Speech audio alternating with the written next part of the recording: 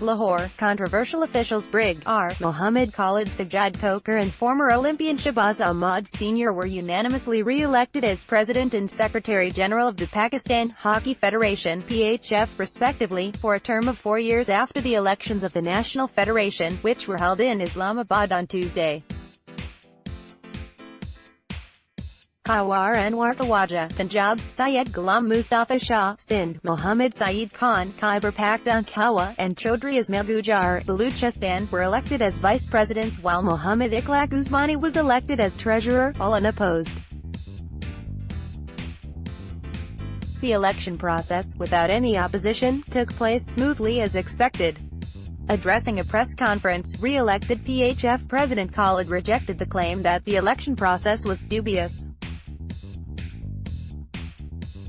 The elections were held according to the National Federation's rules, he claimed. It is interesting to note that representatives of legitimate hockey associations from Punjab, Sindh and Balochistan, before the PHF's elections, had denounced the malafide intentions and tactics of the National Federation to bring their blue-eyed people in through bogus elections.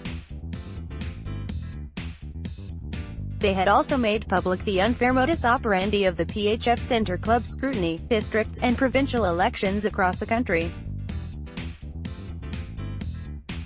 It is pertinent to mention here that Khalid and Shahbaz were handed over the reins of the PHF in 2015 after Pakistan failed to qualify for the Rio Olympics 2016. The PHF chief patron, Prime Minister Nawaz Sharif, wanted former Pakistan captain actor Rasool, the then PHF chief, out of his sight for political reasons as well as for some hatred. And the Olympics failure gave a perfect opportunity not only to the chief executive of the country as well as to Khalid and Shahbaz to grab the lucrative posts. Khalid represented the Pakistan Army hockey team from 1973 to 84. However, he was never able to represent the country. At present he is still working as managing director at the Pakistan Mineral Development Corporation, PMDC. Khalid wanted to become the Pakistan Tennis Federation (PTF) president, but when Salim Saifullah Khan took control of Pakistan tennis he turned his interest towards Pakistan hockey. Khalid is a close relative of powerful Federal Minister Ahsan Iqbal and forced his way into Pakistan hockey.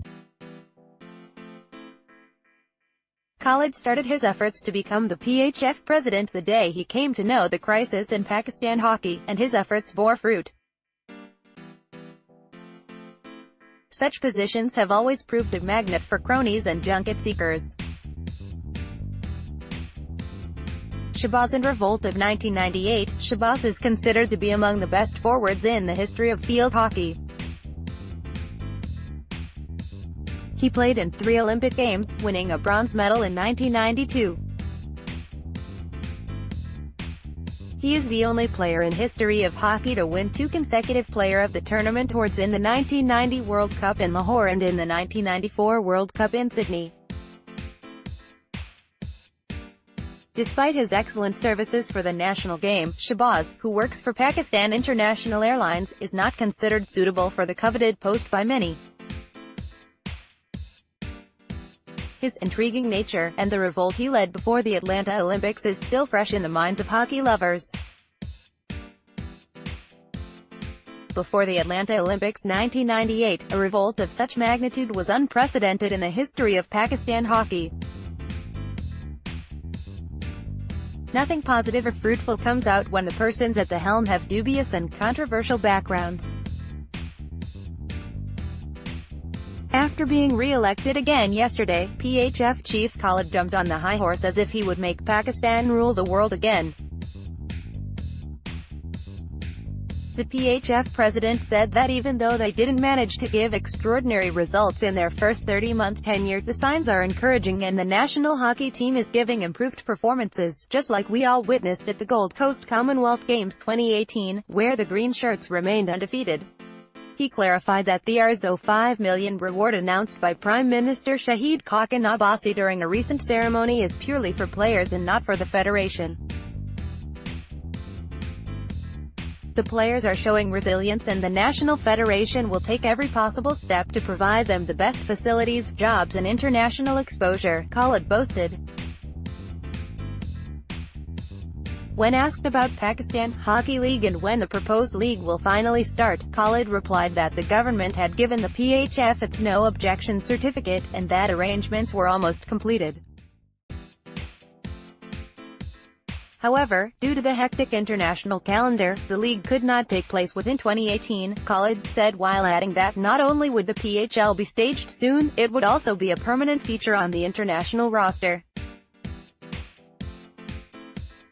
When asked about the targets set for their second tenure in light of the fact that the targets of their first were not fully accomplished, Khalid replied that his team did manage to accomplish some of their goals. Like I said, we faced a lot of problems in the past and barely had any players.